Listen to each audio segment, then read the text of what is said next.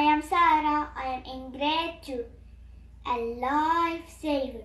That's what I want. I don't like to see people in pain and I can't do anything. So, I want to be a doctor in the future. Doctors help people to stay healthy and protect their lives. Doctors work in hospitals or clinics. Doctors give you a checkup. They use special tools like stethoscope to listen patients' heartbeat. Boom, boom, boom. Doctors also check up your mouth, nose, ears, and other parts of your body, then give you medicine. If you want to be doctor, you have to work really, really hard.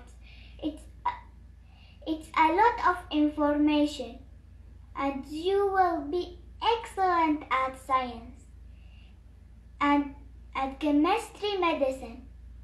You never stop learning and follow everything you in medicine. Thank you for watching. Goodbye.